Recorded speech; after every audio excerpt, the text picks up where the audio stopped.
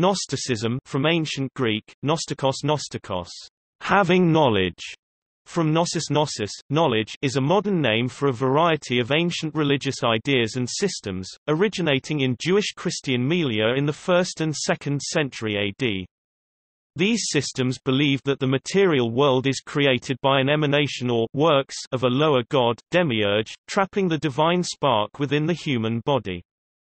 This divine spark could be liberated by gnosis, spiritual knowledge acquired through direct experience. Some of the core teachings include the following: all matter is evil, and the non-material, spirit realm is good. There is an unknowable God, who gave rise to many lesser spirit beings called Aeons. The creator of the material universe is not the supreme God, but an inferior spirit, the Demiurge. Gnosticism does not deal with sin, only ignorance. To achieve salvation, one needs gnosis, knowledge. The Gnostic ideas and systems flourished in the Mediterranean world in the 2nd century AD, in conjunction with and influenced by the early Christian movements and Middle Platonism. After the 2nd century, a decline set in. In the Persian Empire, Gnosticism in the form of Manichaeism spread as far as China, while Mandaeanism is still alive in Iraq. A major question in scholarly research is the qualification of Gnosticism, based on the study of its texts, as either an interreligious phenomenon or as an independent religion.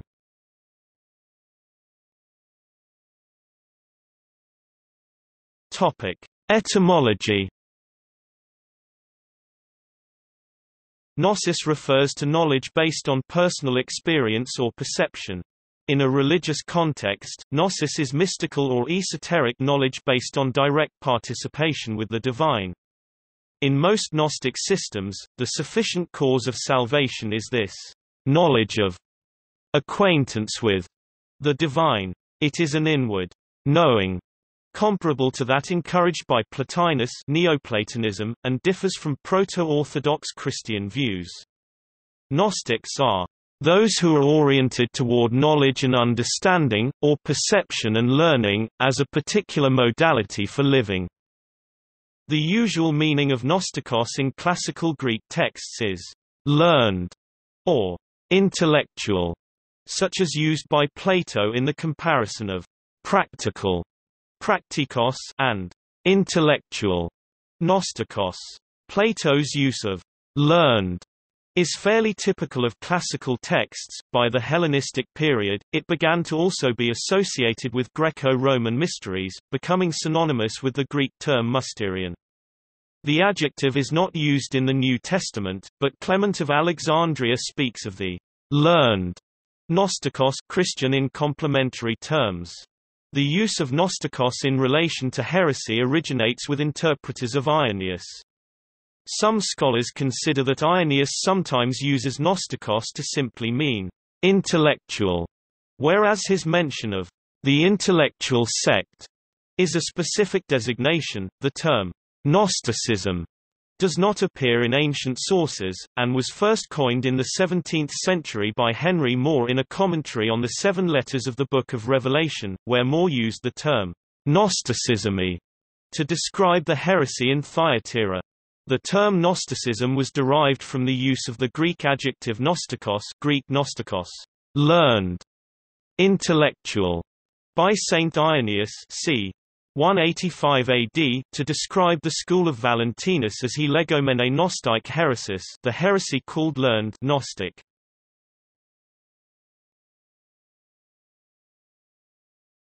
Topic: Origins. The earliest origins of Gnosticism are obscure and still disputed. The proto-Orthodox Christian groups called Gnostics a heresy of Christianity, but according to the modern scholars the theology's origin is closely related to Jewish sectarian milieus and early Christian sects. Scholars debate Gnosticism's origins as having roots in Neoplatonism and Buddhism, due to similarities in beliefs, but ultimately, its origins are currently unknown. As Christianity developed and became more popular, so did Gnosticism, with both proto-Orthodox Christian and Gnostic Christian groups often existing in the same places. The Gnostic belief was widespread within Christianity until the Proto-Orthodox Christian communities expelled the group in the 2nd and 3rd centuries CE. Gnosticism became the first group to be declared heresy. Some scholars prefer to speak of gnosis when referring to 1st-century ideas that later developed into Gnosticism, and to reserve the term Gnosticism for the synthesis of these ideas into a coherent movement in the 2nd century. No Gnostic texts have been discovered that predate Christianity, and pre-Christian Gnosticism as such is hardly attested in a way to settle the debate once and for all.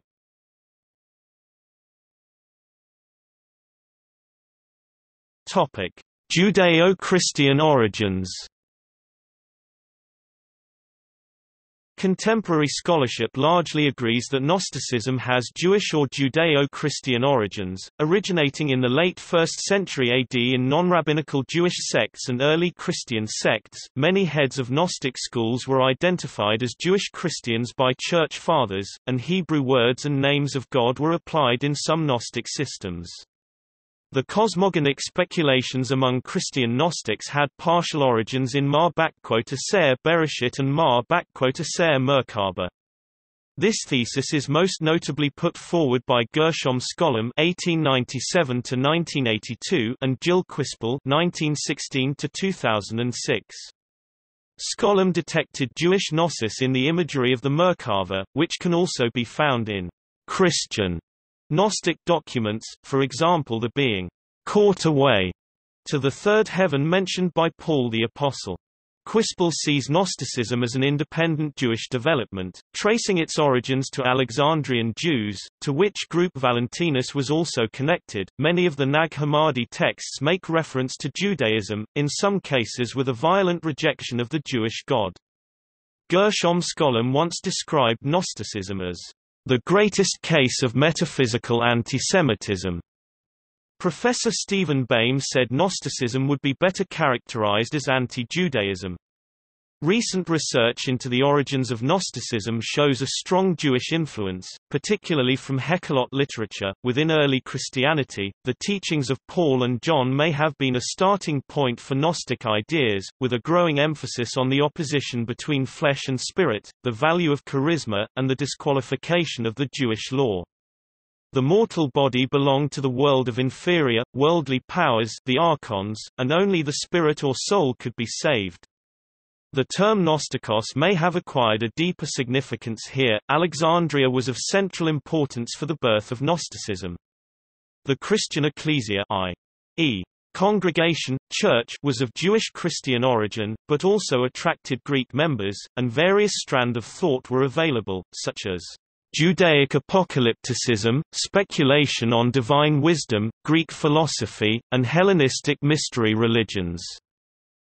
Regarding the angel Christology of some early Christians, Darrell Hannah notes, some early Christians understood the pre-incarnate Christ, ontologically, as an angel. This true angel Christology took many forms and may have appeared as early as the late 1st century, if indeed this is the view opposed in the early chapters of the Epistle to the Hebrews. The Elchassites, or at least Christians influenced by them, paired the male Christ with the female Holy Spirit, envisioning both as two gigantic angels. Some Valentinian Gnostics supposed that Christ took on an angelic nature that he might be the saviour of angels. The author of the Testament of Solomon held Christ to be a particularly effective, thwarting angel in the exorcism of demons. The author of De Centesima and Epiphanius's Ebionites held Christ to have been the highest and most important of the first created archangels, a view similar in many respects to Hermer's equation of Christ with Michael.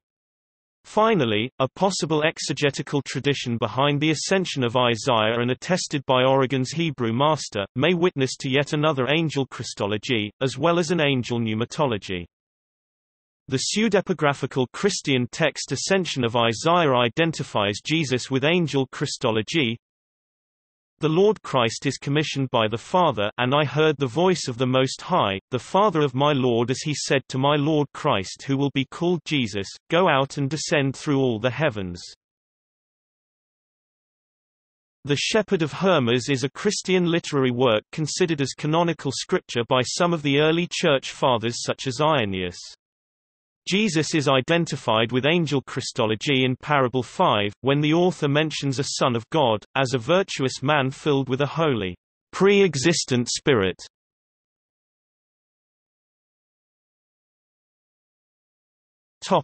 Neoplatonic influences. In the 1880s, Gnostic connections with Neoplatonism were proposed. Ugo Bianchi, who organized the Congress of Messina of 1966 on the origins of Gnosticism, also argued for Orphic and Platonic origins. Gnostics borrowed significant ideas and terms from Platonism, using Greek philosophical concepts throughout their text, including such concepts as hypostasis, reality, existence, ousia, essence, substance, being, and demiurge, creator god. Both Scythian Gnostics and Valentinian Gnostics seem to have been influenced by Plato, Middle Platonism, and Neo-Pythagoreanism academies or schools of thought. Both schools attempted an effort towards conciliation, even affiliation, with late antique philosophy, and were rebuffed by some Neoplatonists, including Plotinus.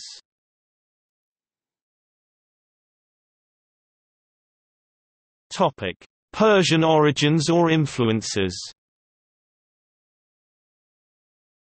Early research into the origins of Gnosticism proposed Persian origins or influences, spreading to Europe and incorporating Jewish elements. According to Wilhelm Bousset (1865–1920), Gnosticism was a form of Iranian and Mesopotamian syncretism, and Richard August Reitzenstein (1861–1931) most famously situated the origins of Gnosticism in Persia. Carsten Colt, B. 1929, has analyzed and criticized the Iranian hypothesis of Reitzenstein, showing that many of his hypotheses are untenable. Nevertheless, Geo Weidengren (1907–1996) argued for the origin of Mandaean Gnosticism in Mazdean Zoroastrianism, Zervanism, in conjunction with ideas from the Aramaic Mesopotamian world.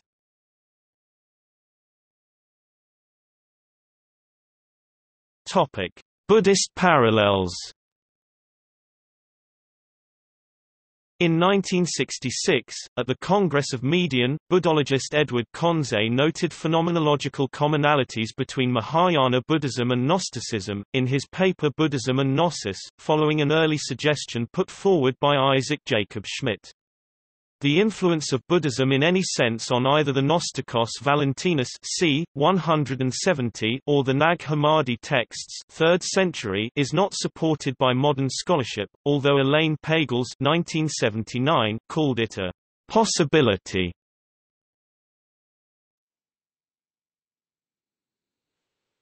Topic: Characteristics.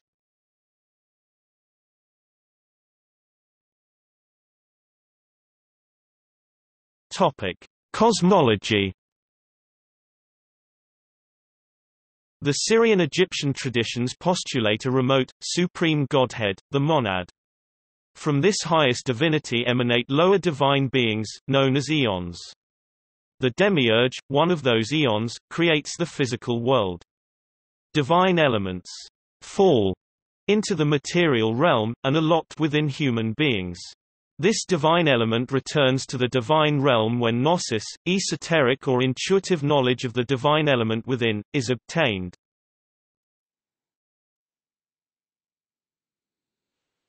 Topic: Dualism and monism. Gnostic systems postulate a dualism between God and the world, varying from the radical dualist systems of Manichaeism to the mitigated dualism of classic Gnostic movements. Radical dualism, or absolute dualism, posits two co-equal divine forces, while in mitigated dualism one of the two principles is in some way inferior to the other. In qualified monism the second entity may be divine or semi-divine. Valentinian Gnosticism is a form of monism, expressed in terms previously used in a dualistic manner.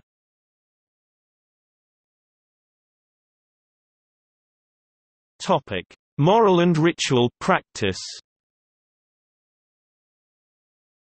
Gnostics tended toward asceticism, especially in the sexual and dietary practice. In other areas of morality, Gnostics were less rigorously ascetic, and took a more moderate approach to correct behavior.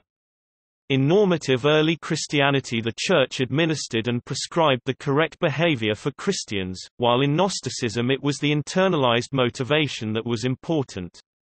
Ritualistic behavior was not important unless it was based on a personal, internal motivation. Ptolemy's epistle to Flora describes a general asceticism, based on the moral inclination of the individual.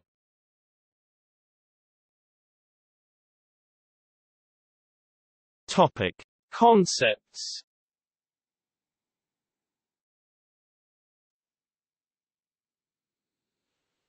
Topic: Monad. In many Gnostic systems, God is known as the monad, the one. God is the high source of the Pleroma, the region of light.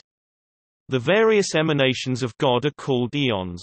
According to Hippolytus, this view was inspired by the Pythagoreans, who called the first thing that came into existence the monad, which begat the dyad, which begat the numbers, which begat the point, begetting lines, etc.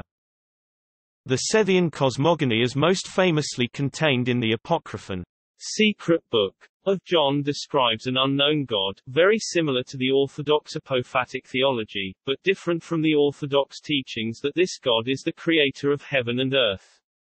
Orthodox theologians often attempt to define God through a series of explicit positive statements: He is omniscient, omnipotent, and truly benevolent. The Sethian hidden transcendent God is, by contrast, defined through negative theology: He is immovable, invisible, intangible, ineffable. Commonly, He is seen as being hermaphroditic, a potent symbol for being, as it were, all-containing. In the Apocryphon of John, this God is good in that it bestows goodness. After the apophatic statements, the process of the divine in action is used to describe the effect of such a God.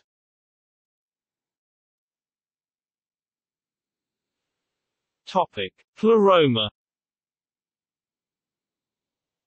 Pleroma, Greek pleroma, fullness, refers to the totality of God's powers. The heavenly pleroma is the center of divine life, a region of light. Above, the term is not to be understood spatially, our world, occupied by spiritual beings such as eons, eternal beings, and sometimes archons. Jesus is interpreted as an intermediary eon who was sent from the Pleroma, with whose aid humanity can recover the lost knowledge of the divine origins of humanity. The term is thus a central element of Gnostic cosmology. Pleroma is also used in the general Greek language, and is used by the Greek Orthodox Church in this general form, since the word appears in the Book of Colossians. Proponents of the view that Paul was actually a Gnostic, such as Elaine Pagels, view the reference in Colossians as a term that has to be interpreted in a Gnostic sense.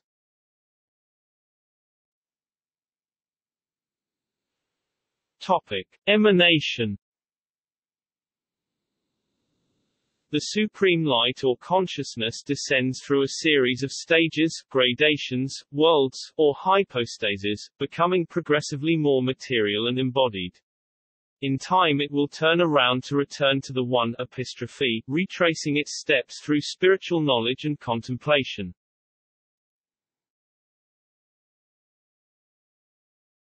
Topic: Aeon. In many Gnostic systems, the eons are the various emanations of the superior god or monad. From this first being, also an eon, a series of different emanations occur, beginning in certain Gnostic texts with the hermaphroditic barbelo, from which successive pairs of eons emanate, often in male-female pairings called syzygies. The numbers of these pairings varied from text to text, though some identify their number as being 30. The eons as a totality constitute the Pleroma, the region of light. The lowest regions of the Pleroma are closest to the darkness, that is, the physical world. Two of the most commonly paired eons were Christ and Sophia, Greek, wisdom. The latter refers to Christ as her consort in a Valentinian exposition. Topic: Sophia. In Gnostic tradition, the term Sophia, sigma rho phi I acute alpha, Greek for wisdom, refers to the final and lowest emanation of God. In most if not all versions of the Gnostic myth, Sophia births the Demiurge, who in turn brings about the creation of materiality. The positive or negative depiction of materiality thus resides a great deal on mythic depictions of Sophia's actions. She is occasionally referred to by the Hebrew equivalent of Achamoth. This is a feature of Ptolemy's version of the Valentinian Gnostic myth. Jewish Gnosticism with a focus on Sophia was active by 90 AD. Sophia, emanating without her partner, resulted in the production of the Demiurge, Greek, lit. Public builder, who is also referred to as Yaldabaoth and variations thereof in some Gnostic texts. This creature is concealed outside the Pleroma, in isolation, and thinking itself alone, it creates materiality in a host of co-actors, referred to as Archons. The Demiurge is responsible for the creation of mankind, trapping elements of the Pleroma stolen from Sophia inside human bodies.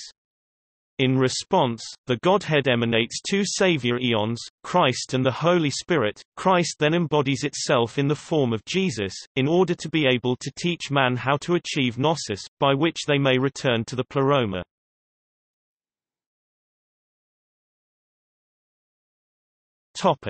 Demiurge. The term demiurge derives from the Latinized form of the Greek term demiurgos, demiurgos literally, public or skilled worker. This figure is also called Yaldabaoth, Samael Aramaic, Saima el, blind god, or Saklis, Syriac, Sayekla, the foolish one, who is sometimes ignorant of the superior god, and sometimes opposed to it, thus in the latter case he is correspondingly malevolent. Other names or identifications are Ahriman, El, Satan, and Yahweh. The demiurge creates the physical universe and the physical aspect of humanity. The demiurge typically creates a group of co-actors named archons who preside over the material realm and, in some cases, present obstacles to the soul seeking ascent from it. The inferiority of the demiurge's creation may be compared to the technical inferiority of a work of art, painting, sculpture, etc. to the thing the art represents. In other cases it takes on a more ascetic tendency to view material existence negatively, which then becomes more extreme when materiality, including the human body, is perceived as evil and constrictive, a deliberate prison for its inhabitants. Moral judgments of the demiurge vary from group to group within the broad category of Gnosticism, viewing materiality as being inherently evil, or as merely flawed and as good as its passive constituent matter allows.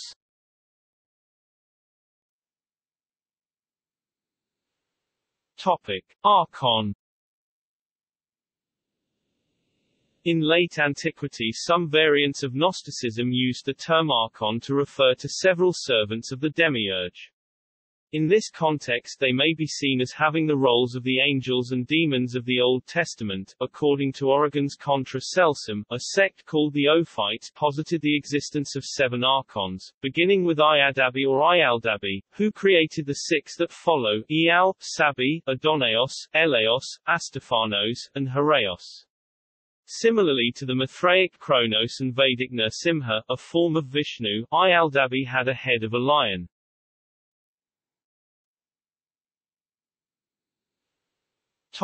Other concepts. Other Gnostic concepts are sarkic, earthly, hidebound, ignorant, uninitiated. The lowest level of human thought, the fleshly, instinctive level of thinking. Hilic, lowest order of the 3 types of human. Unable to be saved since their thinking is entirely material, incapable of understanding the gnosis. Psychic, soulful, partially initiated, matter-dwelling spirits. Pneumatic, spiritual, fully initiated, immaterial souls escaping the doom of the material world via gnosis. Kenoma, the visible or manifest cosmos, lower than the Pleroma. Charisma, gift, or energy, bestowed by pneumatics through oral teaching and personal encounters. Logos, the divine ordering principle of the cosmos, personified as Christ. See also odic force. Hypostasis, literally, that which stands beneath. The inner reality, emanation, appearance of God, known to psychics. Ousia, essence of God, known to pneumatics. Specific individual things or being.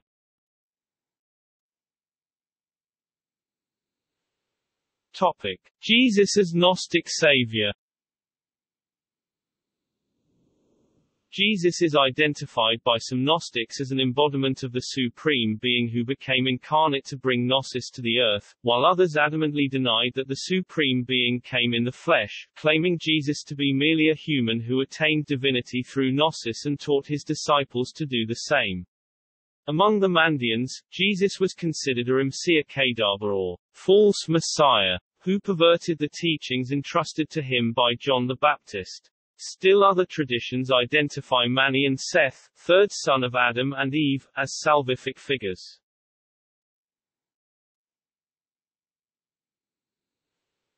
Topic: Development. Three periods can be discerned in the development of Gnosticism. Late 1st century and early 2nd century, development of Gnostic ideas, contemporaneous with the writing of the New Testament. Mid-2nd century to early 3rd century, high point of the classical Gnostic teachers and the systems, who claimed that the systems represented the inner truth revealed by Jesus. End of 2nd century to 4th century, reaction by the Proto-Orthodox Church and condemnation as heresy, and subsequent decline. During the first period, three types of tradition developed. Genesis was reinterpreted in Jewish milieus, viewing Yahweh as a jealous God who enslaved people. Freedom was to be obtained from this jealous God. A wisdom tradition developed, in which Jesus' sayings were interpreted as pointers to an esoteric wisdom, in which the soul could be divinized through identification with wisdom. Some of Jesus' sayings may have been incorporated into the Gospels to put a limit on this development. The conflicts described in 1 Corinthians may have been inspired by a clash between this wisdom tradition and Paul's gospel of crucifixion and arising. A mythical story developed about the descent of a heavenly creature to reveal the divine world as the true home of human beings. Jewish Christianity saw the Messiah, or Christ, as an eternal aspect of God's hidden nature, his spirit and truth, who revealed himself throughout sacred history. The movement spread in areas controlled by the Roman Empire and Arian Goths, and the Persian Empire. It continued to develop in the Mediterranean and Middle East before and during the 2nd and 3rd centuries, but decline also set in during the 3rd century, due to a growing aversion from the Catholic Church, and the economic and cultural deterioration of the Roman Empire. Conversion to Islam, and the Albigensian Crusade 1209–1229, greatly reduced the remaining number of Gnostics throughout the Middle Ages, though a few Mandaean communities still exist. Gnostic and pseudo-Gnostic ideas became influential in some of the philosophies of various esoteric mystical movements of the 19th and 20th centuries in Europe and North America, including some that explicitly identify themselves as revivals or even continuations of earlier Gnostic groups.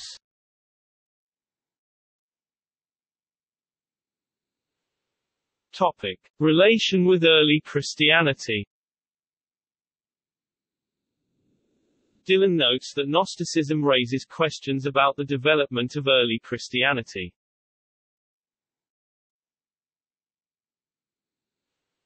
Topic: Orthodoxy and heresy. The Christian heresiologists, most notably Irenaeus, regarded Gnosticism as a Christian heresy. Modern scholarship notes that early Christianity was very diverse, and Christian orthodoxy only settled in the 4th century, when the Roman Empire declined and Gnosticism lost its influence. Gnostics and Proto-Orthodox Christians shared some terminology. Initially, they were hard to distinguish from each other, according to Walter Bauer. Heresies May well have been the original form of Christianity in many regions. This theme was further developed by Elaine Pagels, who argues that the Proto-Orthodox Church found itself in debates with Gnostic Christians that helped him to stabilize their own beliefs. According to Jill Quispel, Catholicism arose in response to Gnosticism, establishing safeguards in the form of the monarchic episcopate, the creed, and the canon of holy books.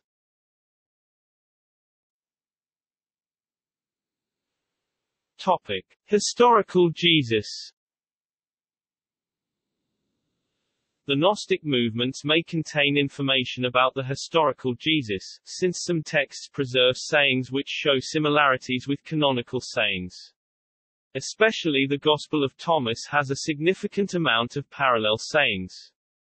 Yet, a striking difference is that the canonical sayings center on the coming end time, while the Thomas sayings center on a kingdom of heaven that is already here, and not a future event.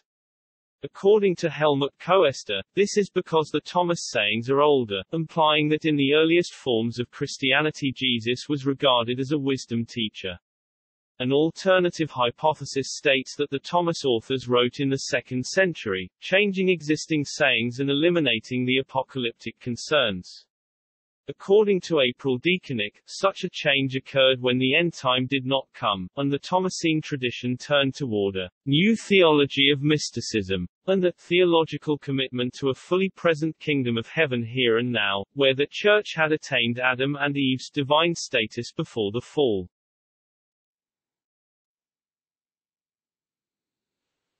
Topic: Johannine literature. The prologue of the Gospel of John describes the incarnated Logos, the light that came to earth, in the person of Jesus. The Apocryphon of John contains a scheme of 3 descendants from the heavenly realm, the third one being Jesus, just as in the Gospel of John. The similarities probably point to a relationship between Gnostic ideas and the Johannine community. According to Raymond Brown, the Gospel of John shows the development of certain Gnostic ideas, especially Christ as heavenly revealer, the emphasis on light versus darkness, and anti-Jewish animus. The Johannine material reveals debates about the Redeemer myth. The Johannine letters show that there were different interpretations of the Gospel story, and the Johannine images may have contributed to 2nd century Gnostic ideas about Jesus as a Redeemer who descended from heaven. According to Deaconic, the Gospel of John shows a transitional system from early Christianity to Gnostic beliefs in a God who transcends our world. According to Deaconic, John may show a bifurcation of the idea of the Jewish God into Jesus's Father in heaven and the Jews' Father, the Father of the Devil. Most translations say, of your father the devil, which may have developed into the Gnostic idea of the monad and the Demiurge.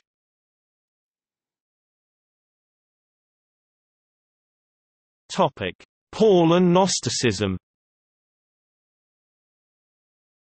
Tertullian calls Paul the apostle of the heretics, because Paul's writings were attractive to Gnostics, and interpreted in a Gnostic way, while Jewish Christians found him to stray from the Jewish roots of Christianity.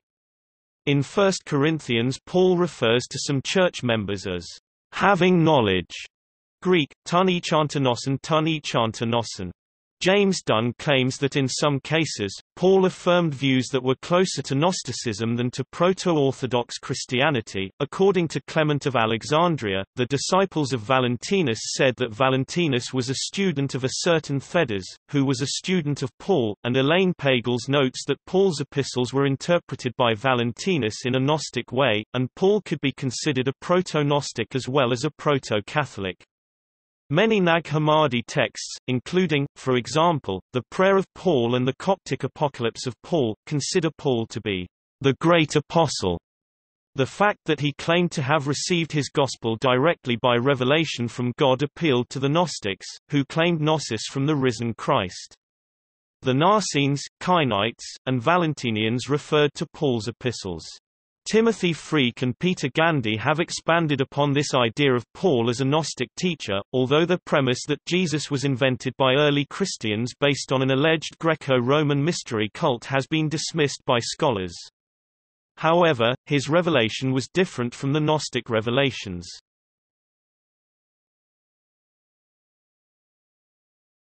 Topic: Major movements.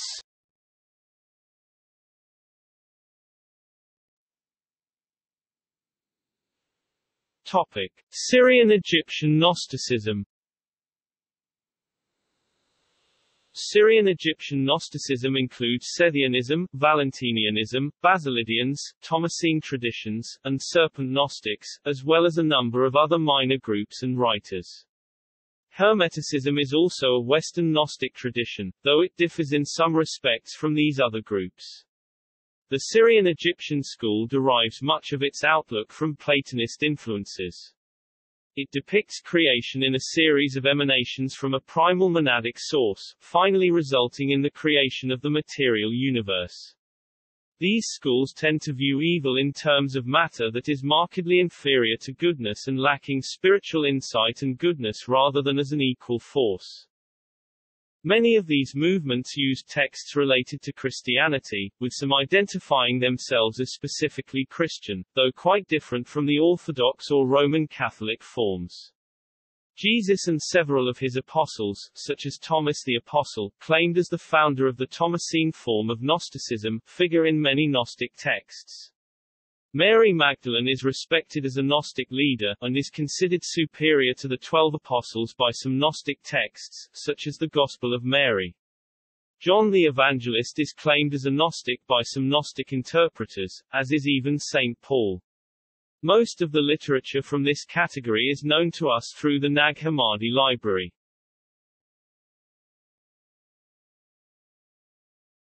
Topic: Sethite-Barbeloite. Scythianism was one of the main currents of Gnosticism during the 2nd to 3rd centuries, and the prototype of Gnosticism as condemned by Irenaeus. Scythianism attributed its gnosis to Seth, third son of Adam and Eve, and Nerea, wife of Noah, who also plays a role in Mandaeanism and Manichaeism. The main text is the Apocryphon of John, which does not contain Christian elements, and is an amalgam of two earlier myths. Earlier texts such as Apocalypse of Adam show signs of being pre-Christian and focus on the Seth, third son of Adam and Eve. Later Sethian texts continue to interact with Platonism. Sethian texts such as Zostrianos and Allergenes draw on the imagery of older Sethian texts, but utilize a large fund of philosophical conceptuality derived from contemporary Platonism, that is, late Middle Platonism, with no traces of Christian content. According to John D. Turner, German and American scholarship views Sethianism as a distinctly inner Jewish, albeit syncretistic and heterodox, phenomenon, while British and French scholarship tends to see Sethianism as a form of heterodox Christian speculation. Roloff van den Broek notes that Sethianism may never have been a separate religious movement, and that the term refers rather to a set of mythological themes which occur in various texts. According to Smith, Sethianism may have begun as a pre-Christian tradition, possibly a syncretic cult that incorporated elements of Christianity and Platonism as it grew. According to Temperini, Vogt, and Haas, early Sethians may be identical to or related to the Nazarenes sect, the Ophites, or the sectarian group called heretics by Philo. According to Turner, Sethianism was influenced by Christianity and Middle Platonism, and originated in the 2nd century as a fusion of a Jewish baptizing group of possibly priestly lineage, the so-called Barbeloites, named after Barbelo, the first emanation of the highest god, and a group of biblical exegetes, the Sethites, the seed of Seth. At the end of the 2nd century, Sethianism grew apart from the developing Christian Orthodoxy, which rejected the Docetian view of the Sethians on Christ. In the early 3rd century, Sethianism was fully rejected by Christian heresiologists, as Sethianism shifted toward the contemplative practices of Platonism while losing interest in their own origins. In the late 3rd century, Sethianism was attacked by Neoplatonists like Plotinus, and Sethianism became alienated from Platonism. In the early to mid-4th century, Scythianism fragmented into various sectarian Gnostic groups such as the Archotics, Audians, Barbarites, Amphibianites, and perhaps Stratiotici, and Secundians. Some of these groups existed into the Middle Ages.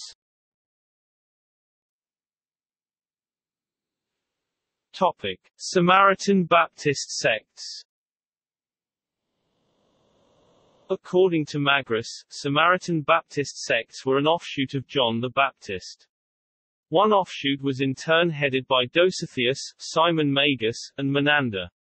It was in this milieu that the idea emerged that the world was created by ignorant angels.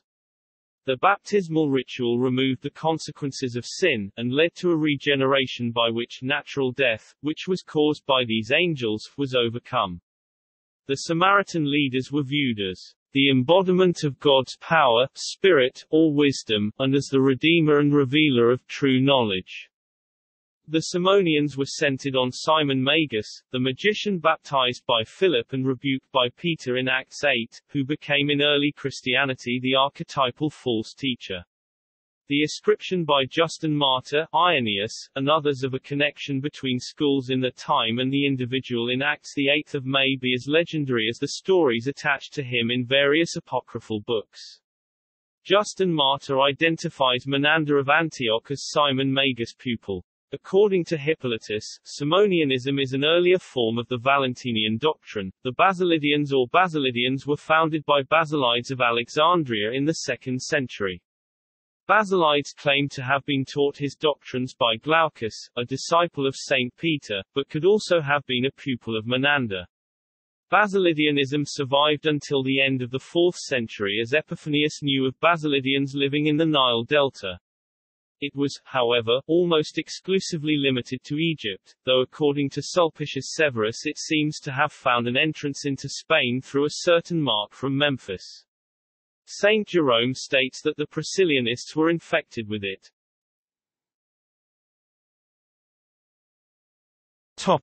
Valentinianism. Valentinianism was named after its founder Valentinus c. 100–180, who was a candidate for Bishop of Rome but started his own group when another was chosen. Valentinianism flourished after the middle of the 2nd century. The school was popular, spreading to northwest Africa and Egypt, and through to Asia Minor and Syria in the east, and Valentinus is specifically named as Gnostikos by Irenaeus. It was an intellectually vibrant tradition, with an elaborate and philosophically dense form of Gnosticism. Valentinus students elaborated on his teachings and materials, and several varieties of the central myth are known. Valentinian Gnosticism may have been monistic rather than dualistic. In the Valentinian myths, the creation of a flawed materiality is not due to any moral failing on the part of the Demiurge, but due to the fact that he is less perfect than the superior entities from which he emanated. Valentinians treat physical reality with less contempt than other Gnostic groups, and conceive of materiality not as a separate substance from the divine, but as attributable to an error of perception which becomes symbolized mythopoetically as the act of material creation. The followers of Valentinius attempted to systematically decode the epistles, claiming that most Christians made the mistake of reading the epistles literally rather than allegorically. Valentinians understood the conflict between Jews and Gentiles in Romans to be a coded reference to the differences between psychics, people who are partly spiritual but have not yet achieved separation from carnality, and pneumatics, totally spiritual people.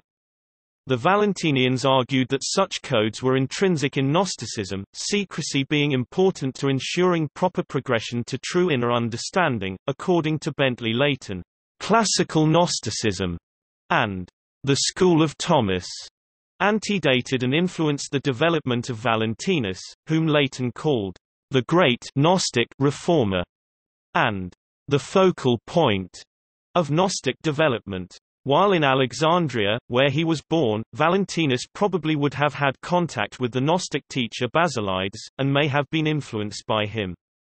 Simone Petremont, while arguing for a Christian origin of Gnosticism, places Valentinus after Basilides, but before the Scythians. According to Petrament, Valentinus represented a moderation of the anti-Judaism of the earlier Hellenized teachers. The Demiurge, widely regarded as a mythological depiction of the Old Testament God of the Hebrews, is depicted as more ignorant than evil.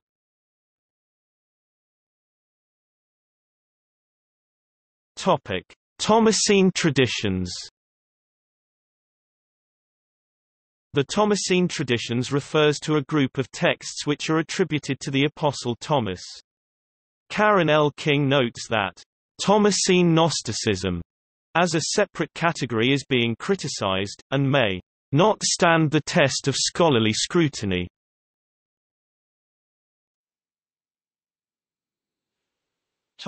Marcion. Marcion was a church leader from Sinope, present-day Turkey, who preached in Rome around 150 CE, but was expelled and started his own congregation, which spread throughout the Mediterranean. He rejected the Old Testament, and followed a limited Christian canon, which included only a redacted version of Luke, and 10 edited letters of Paul. Some scholars do not consider him to be a Gnostic, but his teachings clearly resemble some Gnostic teachings. He preached a radical difference between the God of the Old Testament, the Demiurge, the evil creator of the material universe, and the highest God, the loving, spiritual God who is the Father of Jesus, who had sent Jesus to the earth to free mankind from the tyranny of the Jewish law. Like the Gnostics, Marcion argued that Jesus was essentially a divine spirit appearing to men in the shape of a human form, and not someone in a true physical body. Marcion held that the Heavenly Father, the Father of Jesus Christ, was an utterly alien God. He had no part in making the world, nor any connection with it.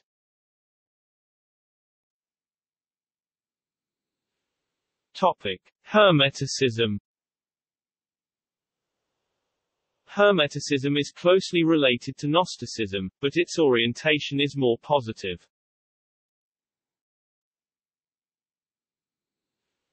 Topic: Other Gnostic groups.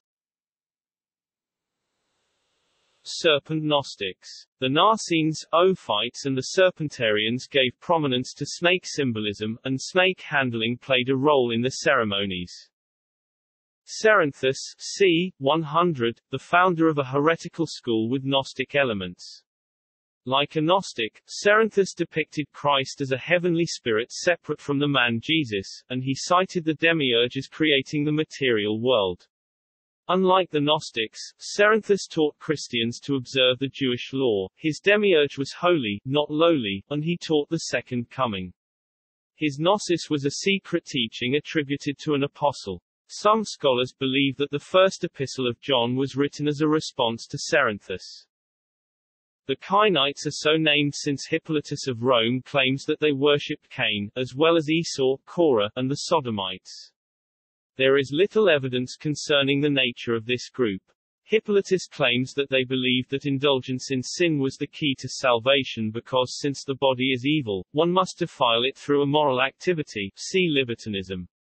The name Cainite is used as the name of a religious movement, and not in the usual biblical sense of people descended from Cain. The Carpocratians, a libertine sect following only the Gospel according to the Hebrews. The school of Justin, which combined Gnostic elements with the ancient Greek religion.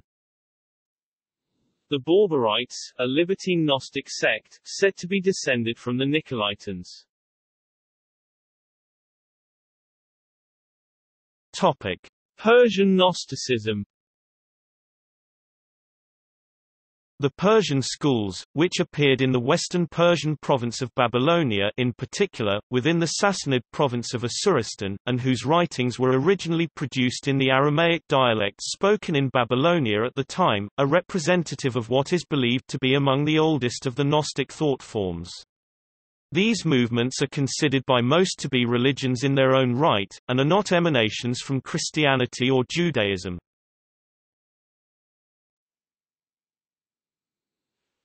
Topic: Manichaeism. Manichaeism was founded by the prophet Mani 216–276. Mani's father was a member of the Jewish-Christian sect of the Elsassites, a subgroup of the Gnostic Ebionites. At ages 12 and 24, Mani had visionary experiences of a heavenly twin of his, calling him to leave his father's sect and preach the true message of Christ. In 240–41, Mani traveled to the Indo-Greek kingdom of the Sakas in modern-day Afghanistan, where he studied Hinduism and its various extant philosophies. Returning in 242, he joined the court of Shapur I, to whom he dedicated his only work written in Persian, known as the Shaburaghan. The original writings were written in Syriac Aramaic, in a unique Manichaean script. Manichaeism conceives of two coexistent realms of light and darkness that become embroiled in conflict. Certain elements of the light became entrapped within darkness, and the purpose of material creation is to engage in the slow process of extraction of these individual elements. In the end, the kingdom of light will prevail over darkness. Manichaeanism inherits this dualistic mythology from Zurvanist Zoroastrianism, in which the eternal spirit Ahura Mazda is opposed by his antithesis, Angra Mainyu.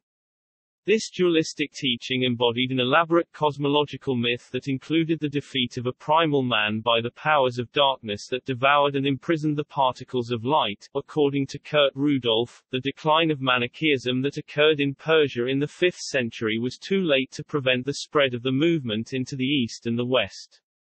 In the West, the teachings of the school moved into Syria, northern Arabia, Egypt and North Africa. There is evidence for Manichaeans in Rome and Dalmatia in the 4th century, and also in Gaul and Spain. From Syria it progressed still farther, into Palestine, Asia Minor and Armenia. The influence of Manichaeanism was attacked by imperial elects and polemical writings, but the religion remained prevalent until the 6th century, and still exerted influence in the emergence of the Paulicians, Bogomils and Cathari in the Middle Ages, until it was ultimately stamped out by the Catholic Church. In the East, Rudolph relates, Manichaeanism was able to bloom, because the religious monopoly position previously held by Christianity and Zoroastrianism had been broken by nascent Islam.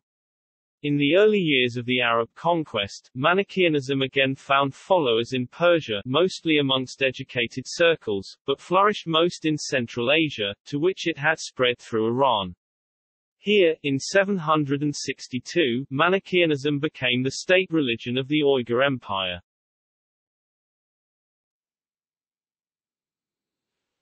Topic: Mandaeanism. The Mandaeans are Semites and speak a dialect of Eastern Aramaic known as Mandaic. Their religion has been practiced primarily around the Lower Karen, Euphrates and Tigris and the rivers that surround the Shat al-Arab waterway, part of southern Iraq and Khuzestan province in Iran. Mandaeanism is still practiced in small numbers, in parts of southern Iraq and the Iranian province of Khuzestan, and there are thought to be between 60,000 and 70,000 Mandaeans worldwide. The name of the group derives from the term Manda-di-Hayi, which roughly means, knowledge of life.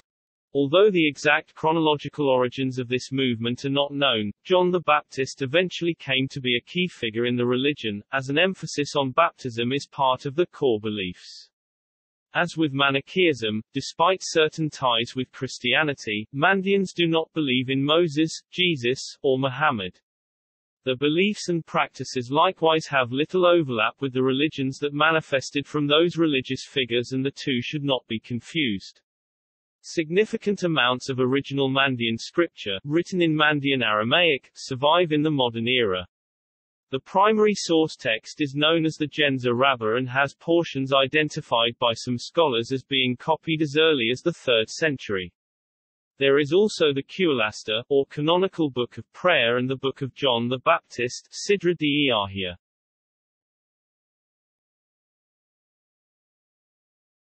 Topic: Middle Ages. After its demise in the Mediterranean world, Gnosticism lived on in the periphery of the Byzantine Empire, and resurfaced in the Western world. The Paulicians, an adoptionist group which flourished between 650 and 872 in Armenia and the eastern themes of the Byzantine Empire, were accused by Orthodox medieval sources of being Gnostic and quasi-Manichaean Christian. The Bogomils, emerged in Bulgaria between 927 and 970 and spread throughout Europe. It was a synthesis of Armenian Paulicianism and the Bulgarian Orthodox Church reform movement. The Cathars, Cathari, Albigenses or Albigensians were also accused by their enemies of the traits of Gnosticism, though whether or not the Cathari possessed direct historical influence from ancient Gnosticism is disputed. If their critics are reliable, the basic conceptions of Gnostic cosmology are to be found in Cathar beliefs, most distinctly in their notion of a lesser, satanic, creator god, though they did not apparently place any special relevance upon knowledge gnosis as an effective salvific force.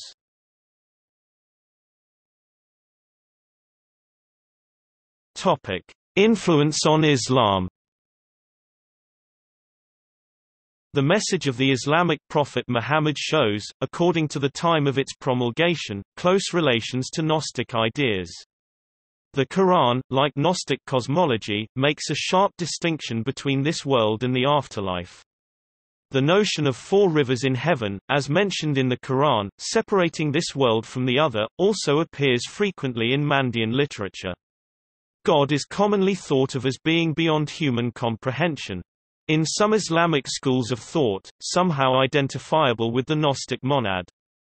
However, according to Islam and unlike most Gnostic sects, not rejection of this world, but performing good deeds leads to the heaven. And according to the Islamic belief in strict oneness of God, there was no room for a lower deity, such as the Demiurge. According to Islam, both good and evil come from one God, a position especially opposed by the Manichaeans. Ibn al-Makaffa depicted the Islamic deity as a demonic entity who fights with humans and boasts about his victories, and sitting on a throne, from which he can descend. It would be impossible that both light and darkness were created from one source, since they were regarded as two different eternal principles. Muslim theologists tried to counter this accusation by the example of a repeating sinner, who says, "I laid, and I repent." This would prove that good can also result out of evil. Islam also integrated traces of an entity given authority over the lower world in some early writings. Iblis is regarded by some Sufis as the owner of this world, and humans must avoid the treasures of this world, since they would belong to him. In the Ismailist work al-Kitab, Azazil's role resembles whose of the Gnostic Demiurge. Like the Demiurge, he is endowed with the ability to create his own world and seeks to imprison humans in the material world, but here, his power is limited and depends on the higher god. Such Gnostic anthropogenic can be found frequently among Ismaili traditions. However, the Ismailism were often criticized as non-Islamic. Ghazali characterized them, as a group who are just outwardly Shias but were actually adherents of a dualistic and philosophical religion. Further traces of Gnostic ideas can be found in Sufi anthropogenic. Like the Gnostic conception of human beings imprisoned in matter, Sufi traditions acknowledges the human soul is an accomplice of the material world and subject to bodily desires similar to the way archontic spheres envelop the pneuma. The Ruh must therefore gain victory over the lower and material-bound psyche, to overcome his animal nature. A human being captured by his animal desires, mistakenly claims autonomy and independence from the higher god, thus resembling the lower deity in classical Gnostic traditions. However, since the goal is not to abandon the created world, but just to free oneself from one's own lower desires, it can be disputed whether this can still be Gnostic, but rather a completion of the message of Muhammad. It seems that Gnostic ideas were an influential part of early Islamic development but later lost its influence. However, the Gnostic-like metaphorics and the idea of unity of existence still prevailed in later Islamic thought.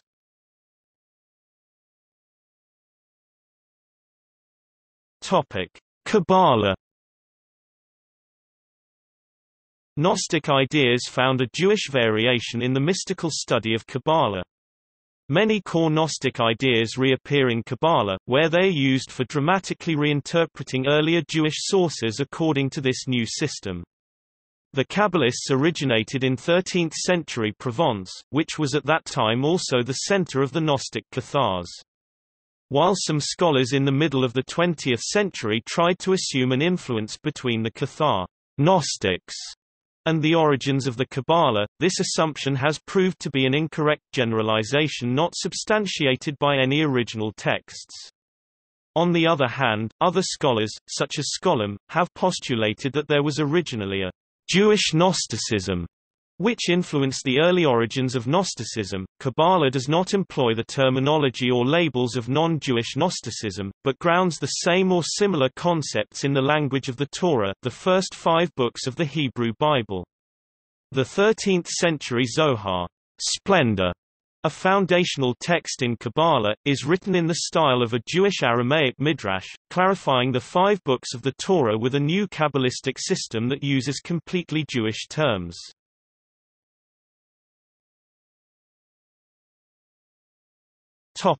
Modern times. The Mandaeans are an ancient Gnostic sect that have survived to this day and are found today in Iraq. Their namesake owes to the following John the Baptist, and in that country, they have about 5,000 followers.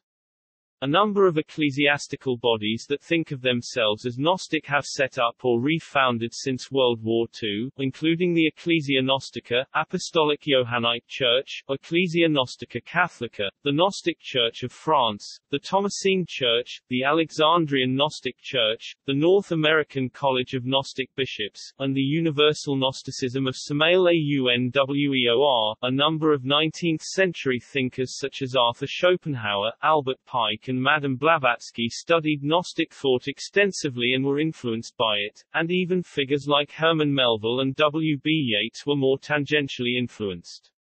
Jules Duhanel re-established a Gnostic church in France in 1890, which altered its form as it passed through various direct successes, Fabre des Essarts as Tau Synesius and Joanny Bricot as Tau Jean II most notably, and, though small, is still active today. Early 20th century thinkers who heavily studied and were influenced by Gnosticism include Carl Jung, who supported Gnosticism, Eric Voegelin, who opposed it, Jorge Luis Borges, who included it in many of his short stories, and Aleister Crowley, with figures such as Hermann Hesse being more moderately influenced.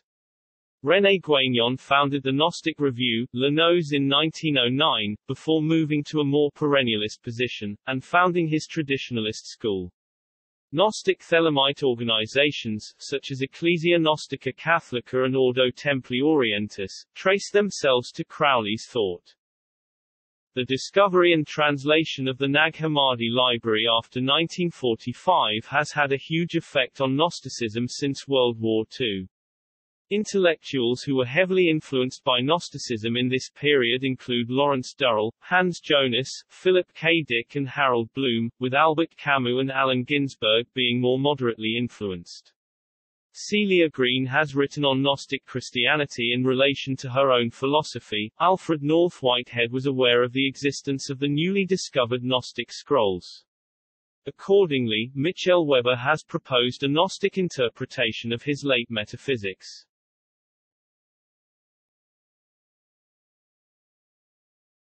Topic: Sources.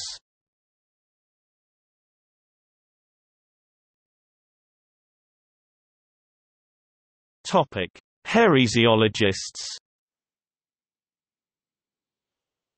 Prior to the discovery of the Nag Hammadi library in 1945, Gnosticism was known primarily through the works of heresiologists, church fathers who opposed those movements.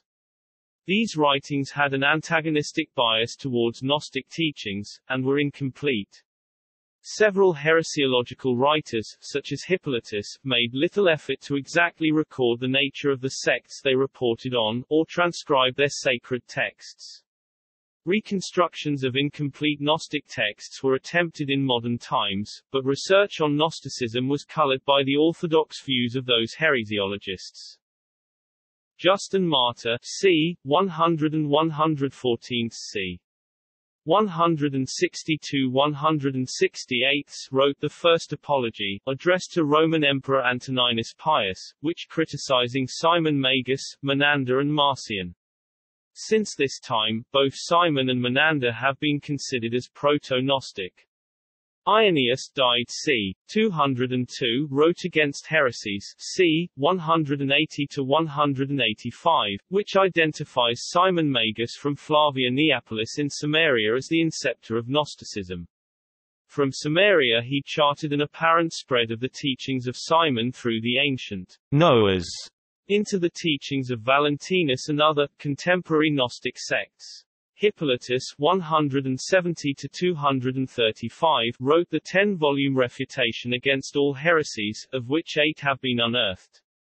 It also focuses on the connection between pre-Socratic, and therefore pre-incantation of Christ, ideas and the false beliefs of early Gnostic heretical leaders.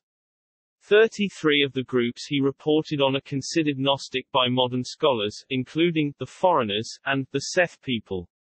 Hippolytus further presents individual teachers such as Simon, Valentinus, Secundus, Ptolemy, Heracleon, Marcus and Cullobassus. Tertullian c. 155–230 from Carthage wrote Adversus Valentinianos against the Valentinians c.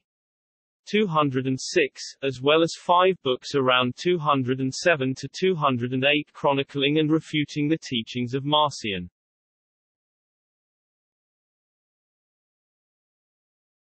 Topic: Gnostic texts. Prior to the discovery at Nag Hammadi, a limited number of texts were available to students of Gnosticism. Reconstructions were attempted from the records of the heresiologists, but these were necessarily colored by the motivation behind the source accounts. The Nag Hammadi Library is a collection of Gnostic texts discovered in 1945 near Nag Hammadi, Upper Egypt. 12 leather-bound papyrus codices buried in a sealed jar were found by a local farmer named Muhammad al-Saman. The writings in these codices comprised 52 mostly Gnostic treatises, but they also include 3 works belonging to the Corpus Hermeticum and a partial translation/alteration of Plato's Republic. These codices may have belonged to a nearby Pachomian monastery, and buried after Bishop Athanasius condemned the use of non-canonical books in his festal letter of 367. Though the original language of composition was probably Greek, the various codices contained in the collection were written in Coptic. A 1st or 2nd century date of composition for the lost Greek originals has been proposed, though this is disputed. The manuscripts themselves date from the 3rd and 4th centuries. The Nag Hammadi texts demonstrated the fluidity of early Christian scripture and early Christianity itself.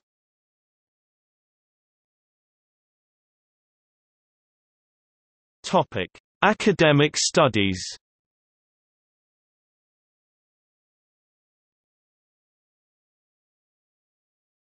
Topic: Development. Prior to the discovery of Nag Hammadi, the Gnostic movements were largely perceived through the lens of the early church heresiologists. Johann Lorenz von Mosheim (1694–1755) proposed that Gnosticism developed on its own in Greece and Mesopotamia, spreading to the west and incorporating Jewish elements. According to Mosheim, Jewish thought took Gnostic elements and used them against Greek philosophy. J. Horn and Ernest Anton Levald proposed Persian and Zoroastrian origins, while Jacques Matter described Gnosticism as an intrusion of Eastern cosmological and theosophical speculation into Christianity. In the 1880s, Gnosticism was placed within Greek philosophy, especially Neoplatonism. Adolf von Harnack (1851–1930), who belonged to the school of the history of dogma and proposed a Kirchengeschichtliches Ursprungsmodell, saw Gnosticism as an internal development within the Church under the influence of Greek philosophy. According to Harnack, Gnosticism was the acute Hellenization of Christianity. The Religionsgeschichtliche Schule, history of religions school, 19th century, had a profound influence on the study of Gnosticism. The Religionsgeschichtliche Schule saw Gnosticism as a pre-Christian phenomenon, and Christian Gnosis as only one, and even marginal instance of this phenomenon. According to Wilhelm Bousset (1865–1920), Gnosticism was a form of Iranian and Mesopotamian syncretism, and Eduard Norden (1868–1941) also proposed pre-Christian origins, while Richard August Reitzenstein (1861–1931) and Rudolf Bultmann (1884–1976) also situated the origins of Gnosticism in Persia. Hans Heinrich Schade (1896–1957) and Hans Lasergang saw Gnosticism as an amalgam of Eastern thought in a Greek form. Hans Jonas (1903–1993) took an intermediate approach, using both the comparative approach of the Religionsgeschichtliche Schule and the existentialist hermeneutics of Bultmann. Jonas emphasized the duality between God and the world, and concluded that Gnosticism cannot be derived from Platonism. Contemporary scholarship largely agrees that Gnosticism has Jewish or Judeo-Christian origins. This thesis is most notably put forward by Gershom G. Skolem (1897–1982) and Jill Quispel (1916–2006). The study of Gnosticism and of early Alexandrian Christianity received a strong impetus from the discovery of the Coptic Nag Hammadi library in 1945. A great number of translations have been published, and the works of Elaine Pagels, professor of religion at Princeton University, especially the Gnostic Gospels, which detailed the suppression of some of the writings found at Nag Hammadi by early bishops of the Christian Church, has popularized Gnosticism in mainstream culture, but also incited strong responses and condemnations from clerical writers.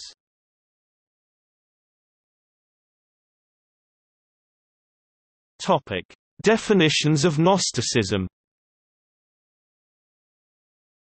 According to Matthew J. Dillon, 6 trends can be discerned in the definitions of Gnosticism. Typologies, a catalogue of shared characteristics that are used to classify a group of objects together. Traditional approaches, viewing Gnosticism as a Christian heresy. Phenomenological approaches, most notably Hans Jonas. Restricting Gnosticism, identifying which groups were explicitly called Gnostics, or which groups were clearly sectarian. Deconstructing Gnosticism, abandoning the category of Gnosticism. Psychology and cognitive science of religion, approaching Gnosticism as a psychological phenomena. Topic: Typologies. The 1966 Messina Conference on the Origins of Gnosis and Gnosticism proposed to designate a particular group of systems of the 2nd century after Christ as Gnosticism, and to use Gnosis to define a conception of knowledge that transcends the times, which was described as knowledge of divine mysteries for an elite. This definition has now been abandoned. It created a religion, Gnosticism, from the Gnosis, which was a widespread element of ancient religions, suggesting a homogeneous conception of Gnosis by these Gnostic religions, which did not exist at the time. According to Dillon, the texts from Nag Hammadi made clear that this definition was limited, and that they are better classified by movements such as Valentinian, mythological similarity, Sethian, or similar tropes, presence of a demiurge. Dillon further notes that the Messian definition also excluded pre-Christian Gnosticism and later developments, such as the Mandaeans and the Manichaeans. Hans Jonas discerned 2 main currents of Gnosticism, namely Syrian-Egyptian, and Persian, which includes Manichaeanism and Mandaeanism. Among the Syrian-Egyptian schools and the movements they spawned are a typically more monist view. Persian Gnosticism possesses more dualist tendencies, reflecting a strong influence from the beliefs of the Persian Zurvanist Zoroastrians. The Cathars, Bogomils, and Carpocratians seem to include elements of both categories. Jill Quispel divided Syrian-Egyptian Gnosticism further into Jewish Gnosticism, the Apocryphon of John, and Christian Gnosis, Marcion, Basilides, Valentinus. This Christian Gnosticism was Christocentric, and influenced by Christian writings such as the Gospel of John and the Pauline epistles. Other authors speak rather of Gnostic Christians, noting that Gnostics were a prominent substream in the early Church.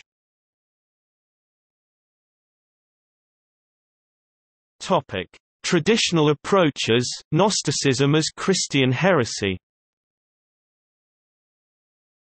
The best-known example of this approach is Adolf von Harnack (1851–1930), who stated that Gnosticism is the acute Hellenization of Christianity. According to Dillon, many scholars today continue in the vein of Harnack in reading Gnosticism as a late and contaminated version of Christianity. Notably Darrell Block, who criticizes Elaine Pagels for her view that early Christianity was wildly diverse.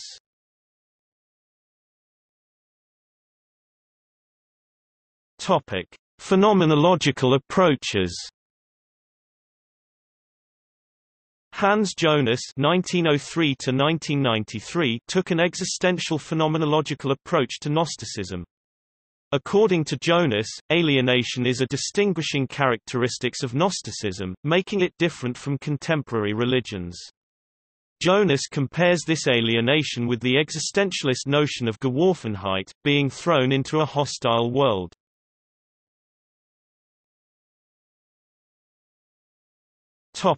Restricting Gnosticism. In the late 1980s, scholars voiced concerns about the broadness of Gnosticism as a meaningful category.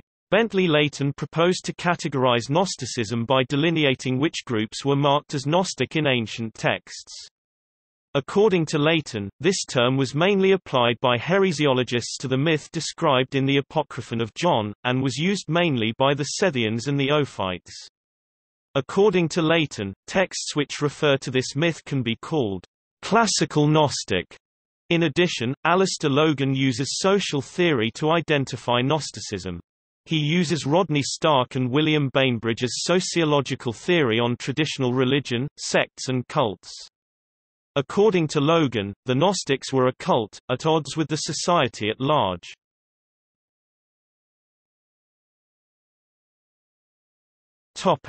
Deconstructing Gnosticism.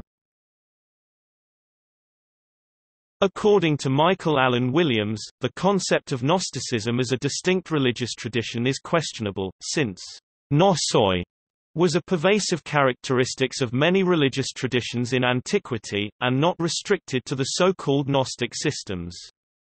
According to Williams, the conceptual foundations on which the category of Gnosticism rests are the remains of the agenda of the heresiologists. The early church heresiologists created an interpretive definition of Gnosticism, and modern scholarship followed this example and created a categorical definition. According to Williams, the term needs replacing to more accurately reflect those movements it comprises, and suggests to replace it with the term, the biblical demiurgical tradition. According to Karen King, scholars have unwittingly continued the project of ancient heresiologists, searching for non-Christian influences, thereby continuing to portray a pure, original Christianity.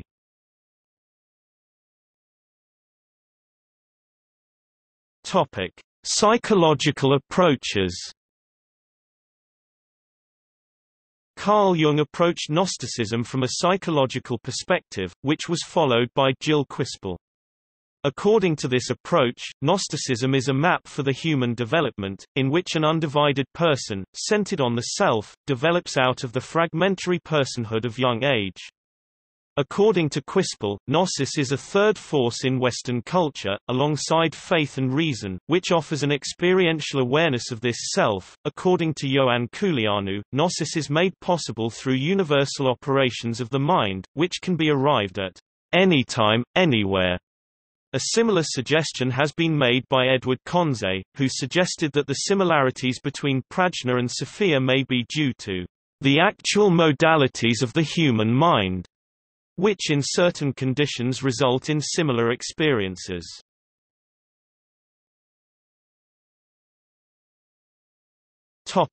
See also The esoteric character of the Gospels. Marcellina Gnostic. Mithras. Topic Notes.